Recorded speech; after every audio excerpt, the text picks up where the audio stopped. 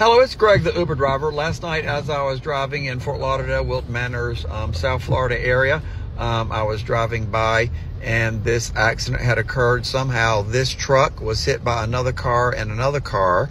Not quite sure how it had happened, but I was driving by slowly and videoing what I saw, and there was quite a bit of damage. And you know, it's raining, people are drinking, which is the reason why they all should be in Ubers or Lyft. They should not be out driving if they're drinking and under the influence. But unfortunately, some people aren't particularly wise these days, and they think, oh yes, no matter what, I can drive. And you can see clearly they can't. You can see this truck here, and it had rear-ended another vehicle, and I think got sideswiped by another vehicle, because there's another car on the side, and it got hit in the side, and then this truck hit the car from the back.